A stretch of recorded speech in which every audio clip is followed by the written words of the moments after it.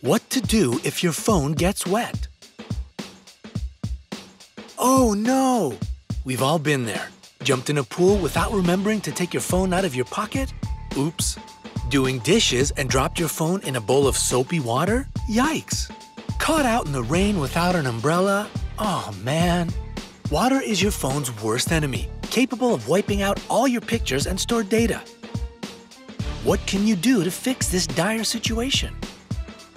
Relax. Here at Brightside, we've put together a list of things you can do to try to save your phone. There's a good chance you can resuscitate your drowned phone without doing mouth-to-mouth. Number 1. Take it out of the liquid immediately. Okay, you've probably already thought of this one, but in case you didn't, grab your phone immediately. The more exposure your phone has to the water, the more water will get inside the case and damage the internal components. So the sooner you fish it out, the better. It's easy to get freaked out the second your phone touches water. You think that it's ruined, but that's not the case. Lots of factors can determine how much damage exposure to water will do to your phone. If the water is particularly clean, for instance, that may cause less damage. Salt water is especially hard on a phone. A high salt or sugar concentration in the water, such as if you drop your phone in a glass of soda, will cause more damage. It's even worse if salt or sugar gets trapped in your phone as they become corrosive and can damage the components. Number 2. Turn it off. Your phone will probably turn itself off as soon as it falls into liquid. If it doesn't, make sure you turn it off immediately. If the power stays on, the phone runs the risk of short-circuiting, which will cause more damage to the mechanisms inside. If the phone is asleep, leave it asleep.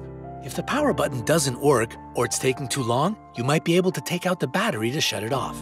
Speaking of which, Number 3. Remove the battery. If you have an iPhone or another phone that doesn't let you remove the battery, skip this step. But if you can take the battery out, do it immediately. Removing the energy supply will help prevent the phone from being fried. Worried about shocks? Cell phone batteries typically do not carry enough electrical currents to hurt you. Most electric shocks involving consumer electronics have to do with overloaded power outlets, frayed cords, or bad wiring, not the devices themselves. Whatever you do, do not plug your phone in while it's wet. Your wall outlet carries a much stronger current than the phone battery. Not only will plugging in a wet phone almost certainly destroy the phone, but you could shock yourself as well, or start a fire. If you're really worried about shocking yourself, use a pair of rubber gloves. Number 4. Remove the SIM card, memory card, and all peripherals. Empty out your phone. Take out the SIM card and memory card if you can. An iPhone will only allow you to remove the SIM card, so do that. Unplug your headphones. Remove all the covers and plugs that cover the charging port, headphone port, or any gap or slots in the phone. These can trap moisture inside the phone or be damaged themselves. Some of these peripherals might need to be dried as well. It's less likely that they'll suffer as much damage from water as your phone will because their electronics usually aren't as complex. For example, your headphones will probably be just fine. Dry them with a towel, remove the earpieces, shake out the moisture, and let them dry on their own for 48 hours. For a SIM card, short exposure is unlikely to damage the card. Dry it off and leave it on a paper towel overnight.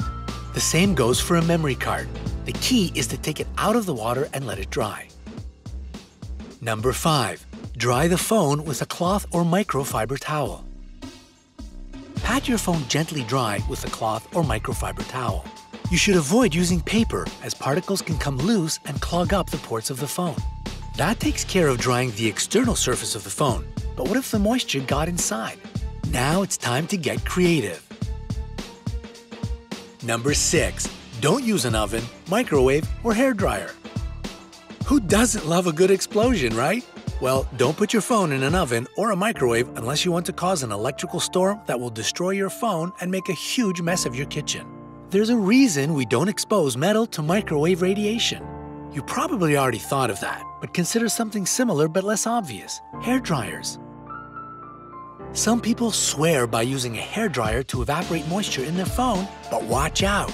The heat produced by a hairdryer can cause significant damage to the internal components of your phone, and vaporizing the moisture inside the phone can just spread it further. Try something else. Number 7. Gently shake your phone dry. Shaking your phone can get rid of a lot of those pesky droplets of moisture stuck inside the phone. Be sure not to drop the phone while you're doing this. This won't be enough to dry out your phone, however. Shaking it only gets rid of the surface moisture, and there might still be moisture inside that you need to get rid of. Before you turn the phone on, you're going to need to do some work. Number 8. Put the phone in a vacuum bag. Use suction to extract water stuck inside your phone, especially in those parts that are tough to access. Unless you're in a science lab, you probably don't have a vacuum generating tube. Though if you do, try that. Otherwise, put the phone in a plastic bag and suck out the air with a vacuum cleaner or shop vac. Hopefully, this will suck the liquid right out of the inner parts of the phone. Number 9. Put it in a bowl of rice or another absorbent material. Yeah, this one sounds like a myth, but it's 100% true. Since you won't be able to dry the internal parts of the phone by hand, you want to put your phone in something that will pull the moisture out. Uncooked rice is naturally absorbent, and water can flow right out of the phone and into the rice. Put the phone and all its parts in a bowl or jar of rice and leave it there for at least 48 hours, or longer if you're not sure it's dry. Another material specifically designed to keep things dry is the gel substance you find in silica sachets, like those little packets you find in plastic containers of vitamins, shoe boxes, or dry foods like jerky. Surrounding your phone with a few of these packets might do the trick. Careful! Do not tear them open or consume them. We all know salt absorbs water, but do not use salt for this purpose. A salt solution will corrode your phone's components. Sand works too, but the grains can be fine enough that they get inside your phone's ports and cause more damage. You can also use kitty litter, but don't use an active litter box, obviously. Number 10. Clean the phone with rubbing alcohol. If you submerge your phone in something other than water, such as mud, coffee, soda, juice, spaghetti sauce, or something gross, you may need to do some manual cleaning if you're going to regain functionality. Disassemble the phone and swab the phone clean with isopropyl or rubbing alcohol. You can also try submerging your phone in circuit-safe cleaner or pure grain alcohol, which will absorb the moisture, clean any impurities, and ultimately evaporate without leaving a conductive residue. If you give your phone an alcohol bath, dry it as normal for at least 48 hours. Number 11. Store your phone in a safe, dry place. This probably seems obvious, but the last thing you want is your phone to be exposed to more moisture while it's drying. Don't keep the phone in a jar of rice next to the sink or washing machine, for instance, where accidents can happen. Put it in a cupboard or a room with no sink or window. If the jar has a lid, put the lid on. Number 12. Wait. Phones need time to dry. Even if you don't put it in an absorbent material, you need to wait and give your phone time to dry out before you try to use it again. Even if a single water particle remains in the phone, it could lead to significant damage when you try to turn it on. It is very, very important to give your phone at least 2 days to dry. You're going to have to live without a phone temporarily. What to do? Read a book, go outside, catch up on some work if you've been procrastinating. Hang out with friends, but make it clear they can't text or call you right now.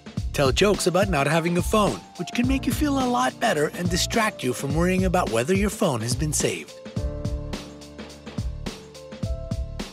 Number 13. While you're waiting, check your warranty. Water damage voids most cell phone warranty plans because the manufacturer often cannot plan for submersion events. It's possible, however, that you have your warranty through a third-party vendor, such as Asurion or SquareTrade. They might cover accidental spills or submersion. If so, file a claim immediately, even if the phone appears to be working, as it's always possible that it will manifest damage later. Number 14. Turn it on and cross your fingers. Once you're sure your phone is dry, you can plug it back in and try to turn it on. If it powers up, you're in business. If not, well, it's probably fried and not going to come back. We're not going to sugarcoat it for you. Water can inflict catastrophic damage on your phone. Even if it comes back, it might not work in quite the same way as before. Water damage can lead to rebooting loops, where your phone tries to boot up, fails a particular process, and restarts. Persistent freezing, distorted images, malfunctioning processes, or any number of hazards. But we here at Brightside are very optimistic and hope for a positive outcome. If you've done everything you can to maximize your chances of a rescued phone, then there's a chance your phone will work out fine. You might be surprised. Well, did you manage to rescue your phone after its little dip? Is it coming back on? Malfunctioning in some way? Tell us about it in the comments below. And don't forget to like, share, and hit that subscribe button to stay on the bright side of life.